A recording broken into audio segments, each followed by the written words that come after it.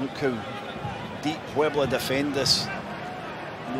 Noticed this a few times. They're on their 6-yard box. Normally you'd expect the team to be up somewhere near at least the penalty spot in this instance, but they defend it deep. Left-footed curling delivery and in! Another moment of magic for Emanuel Reynoso! Joining Lungwane with the brace, and it continues to fall apart for Puebla! Absurd to the ridiculous here. Emanuel Reynoso, that is just so cheeky. Looks like he's going to put it into the box, just whips his foot around it and embarrasses Jesus Rodriguez, trying to get back across, but it's perfection from the left boot of Emanuel Reynoso. Celebrates with Adrian Heath and his coaching staff.